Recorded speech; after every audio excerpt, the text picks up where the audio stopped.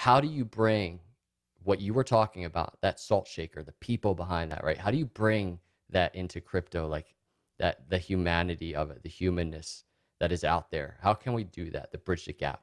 Yeah, yeah, it's one I've thought about a lot too. A lot of people say, well, "Why are you talking about toxicity? Suck it up, Buttercup." Well, if you're that materialistic and that much of an asshole, I'll sell it to you this way: it hurts your investment. Toxicity prevents more people from coming in, prevents the growth of the ecosystem. Who the hell wants to go to a bar when they walk in the front door? There's a bar fight. You're like, nah, I'm gonna turn around and go somewhere else because I don't want none of this.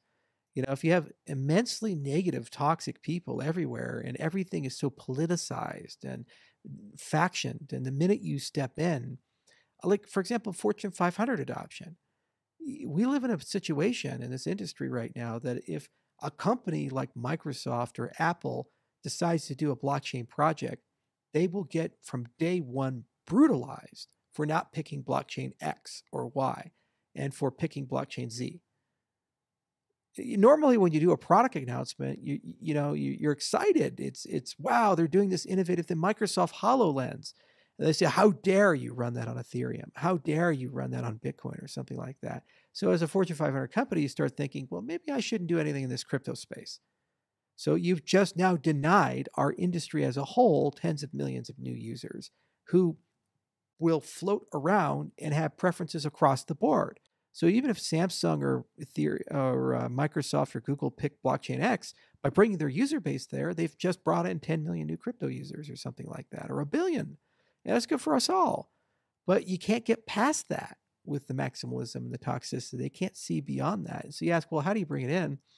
This weekend, I did something new. It was 1 o'clock in the morning. I was just about to go to bed. And I figured, hey, it'd be fun to do one of these Twitter spaces for 10, 20 minutes. And so I just said, chat with Charles. And I created it.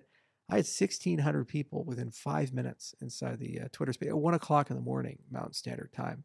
I ended up speaking for 3 hours, and it was great. Really positive experience. A lot of love there. A lot of good people there.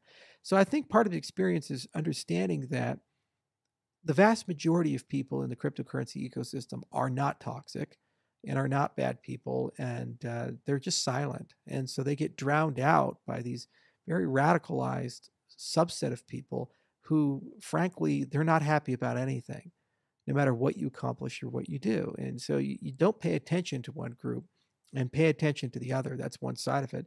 The other thing is you always have to understand the root cause of why people have issues. What's their hidden pain or their issue? A lot of these criticisms are projections.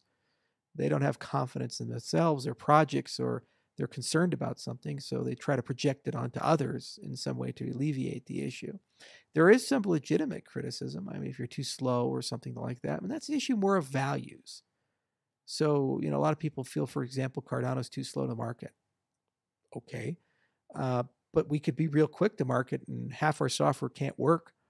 Would that be okay? Would it be okay if every week we had $1 billion stolen, or something like that, like what we're seeing in the industry as a whole? Would that be an acceptable outcome? But we ship software 5 times faster, and then you have to ask yourself, well, what are the values behind that? When people say you're too slow, well, it's because they want money.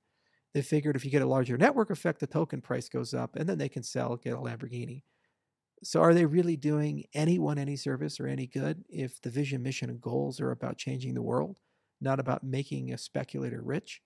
So you have to categorize the toxicity and the criticism and understand the root cause of it. Is it a concern or an issue? Is it just personal greed? Is it a misunderstanding?